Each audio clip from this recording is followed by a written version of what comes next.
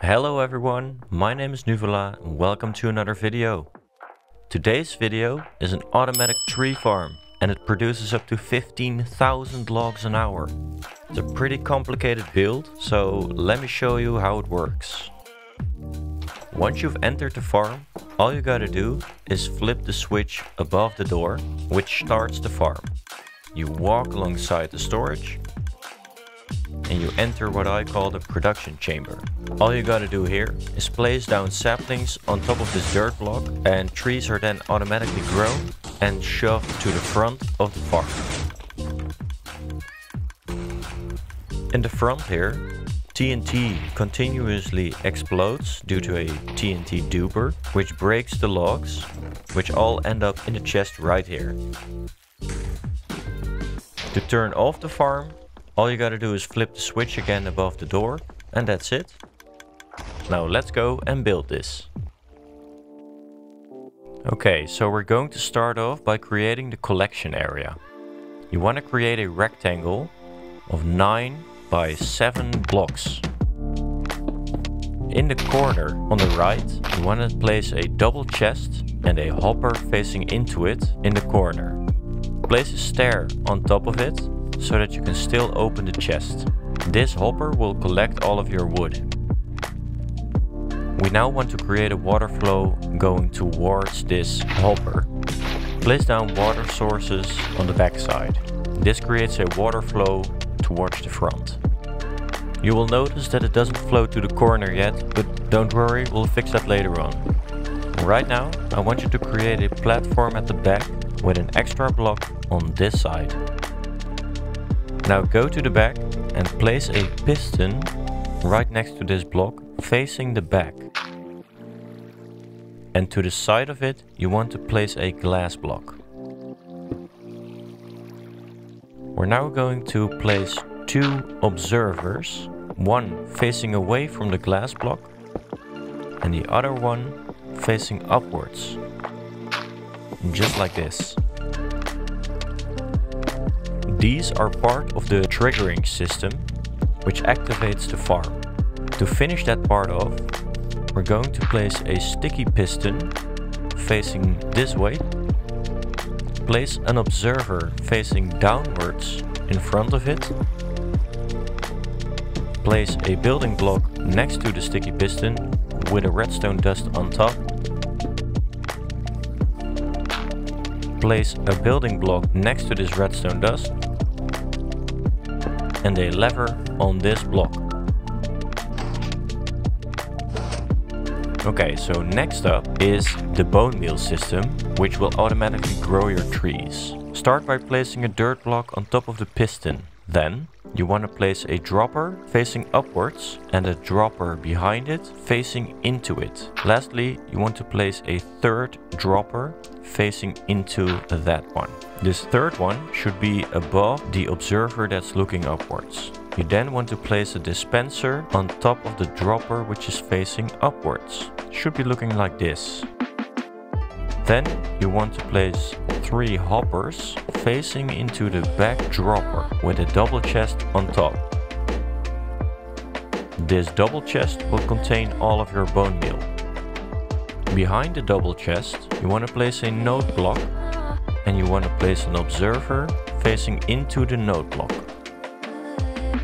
The bone meal from the chest will go through the hoppers into a dropper, and when the farm is activated, this dropper will fire it into the dropper in front, this dropper will fire it to the one in front of that one, this one will fire it upwards into the dispenser, and the dispenser fires it onto the sapling. Okay, time to make this collection area bulletproof or TNT proof. You want to make a wall with a split in between. It should look like this. And on the side you also want to build a wall. Once you've got this wall, you want to place upside down stairs in front of it, just like this.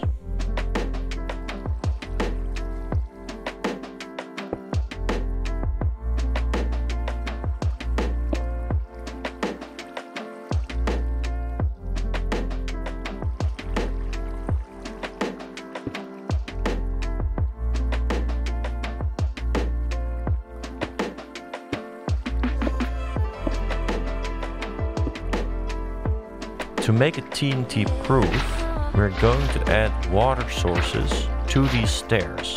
This will create a wall of water in front of the wall. This water blocks the damaging effect of TNT. If you've done this correctly, then all of the blocks that you throw into this water will be collected in the corner at the hopper. To make sure that the entire wall is covered in water, we need to add a water source in the split as well. Do this by placing 3 temporary blocks, removing the middle one, placing the water bucket, then place the block back again and remove the temporary blocks. You should now have a wall completely covered in water. This farm will automatically break all the leaves that grow on the tree and thereby dropping saplings, which will be automatically collected and dropped at your feet. To ensure this happens, you want to create a wall, then place an upper slab next to the dirt block with a redstone dust on top. Create a wall on this side as well, and on the end, next to this slab, place a lever and flip it on. The redstone dust should light up. At the back of the farm, we'll now place 3 building blocks like this and a glass block in front of the piston. Next to this glass block, we'll place a chest. This is the chest we'll stand on whilst operating the farm. Place another 3 building blocks and a glass block like this. Place a top slab next to the chest and 2 building blocks next to that. This is the entry to the production chamber.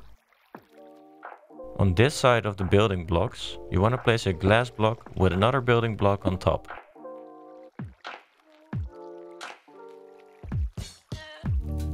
Place a stair facing like this on this block and a glass block behind it, and a top slab on this spot. Place a glass block next to that, and a spruce door right here. Your production room is now almost finished. All we need to do now is make sure that all the saplings that are created by breaking the leaves end up at your feet. Do this by placing a few building blocks like this and placing a water source at the back here. Then place a piston at this location with a spruce sign at the side and waterlog these stairs. Finally, place a water source in the corner here to make sure that all the water flows to you, meaning that all the saplings end up in your inventory. Time to start with the triggering mechanism for the leaf crusher. Place a building block with a redstone dust on top behind the chest. Place a redstone dust on the ground next to it and a redstone torch in front of it. Redstone next to it should light up. Next to this redstone torch, place 2 building blocks like this with a redstone dust on top and a redstone repeater set to 2 ticks. Next to the entrance, we've got 2 building blocks on which we're also going to place 2 redstone dust. After that, move back to the other side and place building blocks like this with a redstone trail leading up behind the piston right here. Finally, we'll place a piston facing the front like this. Okay, time to start on the leaf crusher wall. We'll need a lot of sticky pistons for this part. We'll create a wall of sticky pistons of 6 blocks high and 4 blocks wide on this part, before adding a 5th layer to the back side, and mind the irregular pattern. You might want to pause the video here. On top of the wall, you also want to add a stripped spruce wood in an L shape. Then move on to the other side, where we'll create a sticky piston wall of 5 blocks wide and also 6 blocks high. On this side you also want to add a stripped spruce wood on top of the wall. At the back of these sticky pistons, create 3 rows of building blocks with redstone dust on top. In the end, these will trigger all of these sticky pistons to move inwards and crush the leaves. Do this on both sides. And before you move on, you want to make sure that these pistons are placed exactly as I do it right here. Otherwise this farm will not work correctly. Time to work on the pushing system, which pushes the trees towards the front of the farm. Place a sticky piston behind the regular piston and then place a double row of sticky pistons on top of the redstone dust like I'm doing right here. Repeat this all the way to the top and then create a stripped spruce column on top of the regular piston, which is right behind the dirt. One block in front and above this stripped spruce column, you want to place a solid block. This block will prevent oak trees from growing very large, which will break your farm. Time to hook the crusher on to the rest of the farm. Watch closely as I place down these building blocks with a slab at the end. And place redstone dust and a redstone repeater on top of these.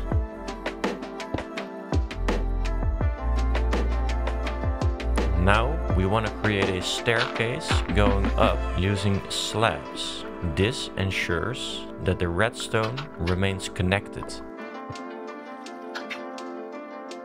You want to remove those dirt blocks, which I forgot to remove.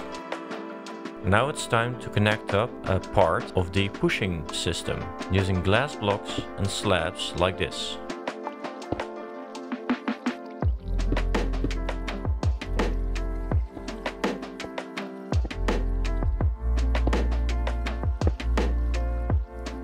Move to the other side and close off the area using glass going from the top of the waterlogged stairs to the top of the pushing system. On this side you also want to create a staircase of redstone using upper slabs.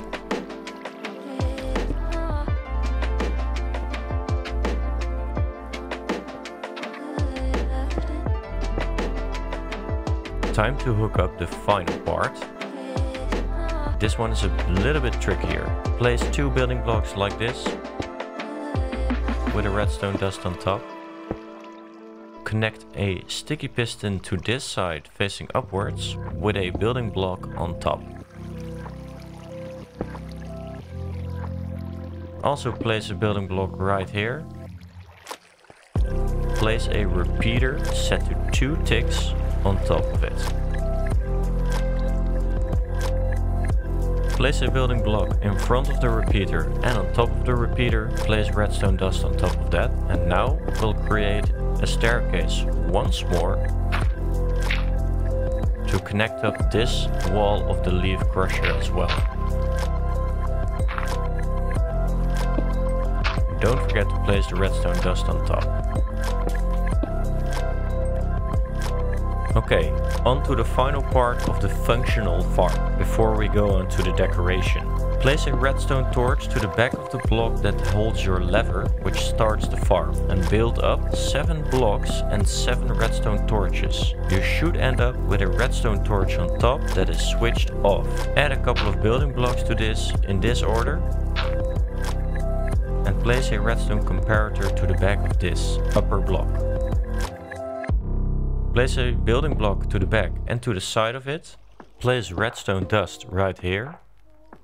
And then, behind the comparator, we want to create a system that functions as a timer for the TNT to drop at the perfect timing. Behind the comparator, you place a redstone repeater set to 4 ticks and a redstone dust on top of this block. Another redstone repeater on 4 ticks. Another one with 4 ticks right here, and lastly one on 2 ticks right there. Make sure that this is set up correctly, otherwise your TNT will not drop at the right time. Next up, place a piston right here facing upwards and a block of sand on top of it. Next to this piston, place a building block with a redstone repeater on top facing to the front of the farm. This block of sand is the only part of this farm that I just don't understand, but it is necessary for it to work, so do place this. We will now create the transport system for the TNT to fall at the exact spot where we need it to. Pay close attention and place the blocks exactly as I do right here.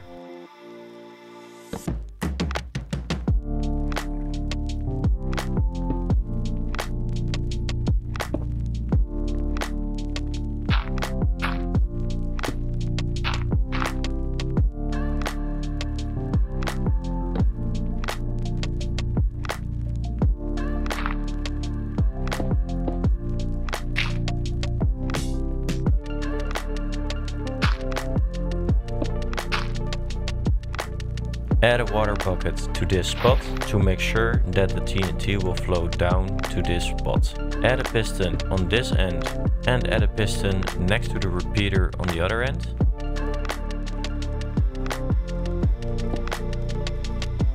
And place a building block, a slab and 2 more building blocks on top.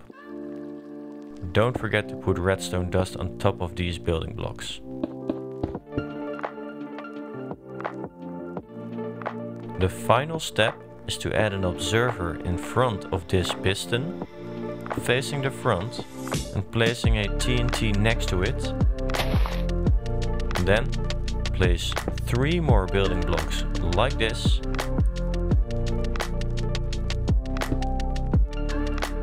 And add 2 redstone dust on these 2 spots. That's it. It should now be fully functional.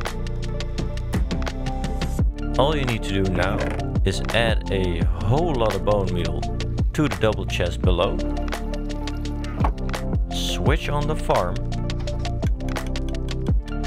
You should see TNT start falling down, and you should hear a clicking noise, which is the dispenser failing to distribute bone meal onto a sapling which currently isn't there. Head into the farm and start placing down your saplings to start operating the farm. Congratulations, you're done. For those of you that want to decorate this farm, stick around because we'll now start on that part of the tutorial. If you found this tutorial unclear, let me know in the comments below. I always try to help everyone out.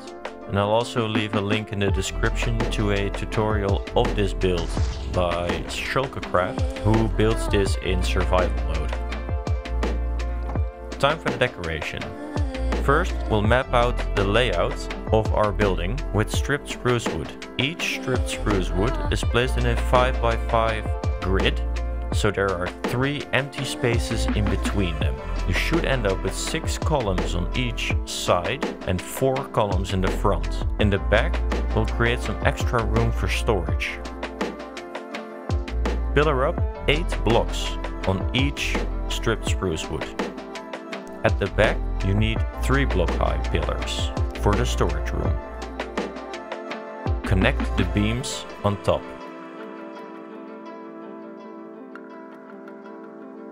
On top of the middle pillars, you want to create another 8 block high pillar.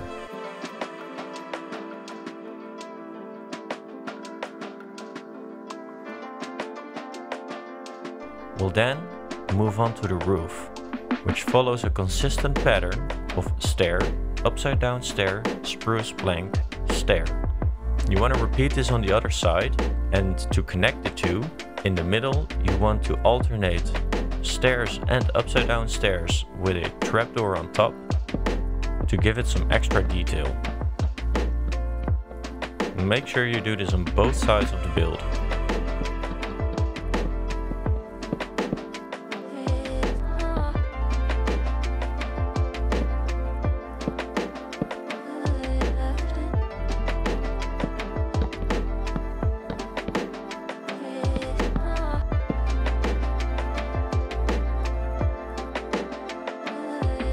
Next up is the base of the tree. I'll freeze the frame right here to show you the dimensions. Build this 1 block up from the redstone torch from your TNT duper. Build this downwards so that it integrates into the roof we're about to fill in. Using Deepslate Bricks and Deepslate Tiles, fill in the roof and make sure you integrate this tree trunk into the roof. On the top of the roof, alternate spruce slabs and spruce trapdoors. Time to fill in the walls using natural stone, andesite and stone bricks. Surround the entire ground floor with this.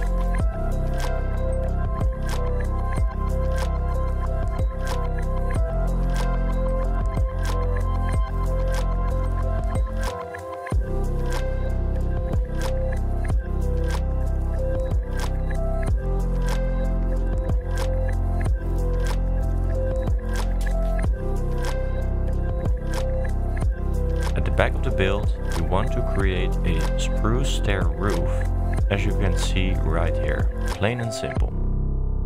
Make sure to put trapdoors on top. Finish the rest of the walls. On the second floor, we're gonna use oak planks to fill in the walls. Leave a gap of a 3x3 area in which we'll create a window later on. Make sure to do this on both sides. We will now create the windows. On the top level, we will create some bay windows. Place some spruce trapdoors with some leaves on top below the window.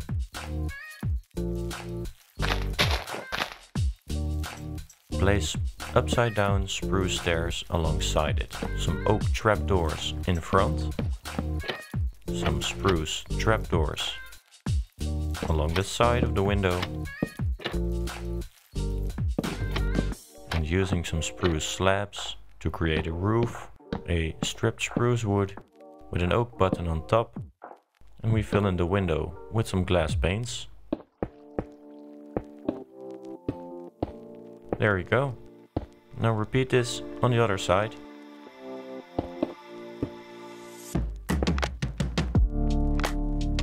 At the sides of the building we'll also create some windows.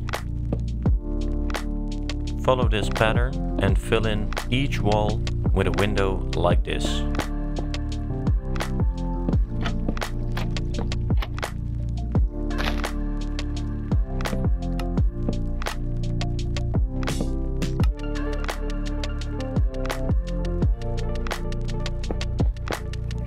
On the other side of the building, you want to leave one space because this is where we'll put in a door. To make the tree trunk, which is on top of the farm, blend in with the build a little bit better, we'll create an extra route for the entrance. It feels like you're entering the tree. Make sure to put some lanterns alongside the build to make sure that no mobs will spawn around the farm. It's then time for the eye catcher of the farm, the tree on top. Build up and create a sort of bonsai tree using spruce wood and branch out in all directions. Now comes a very tricky part in survival, because now you need to place leaves all around these tree branches. I like to mix up oak leaves, birch leaves and azalea leaves.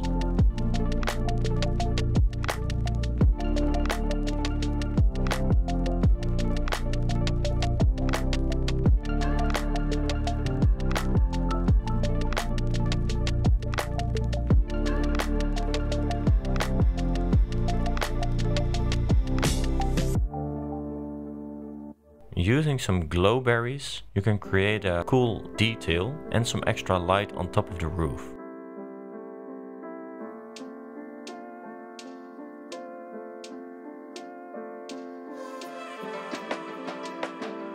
Also make sure that you light up inside the build and create some extra storage using barrels.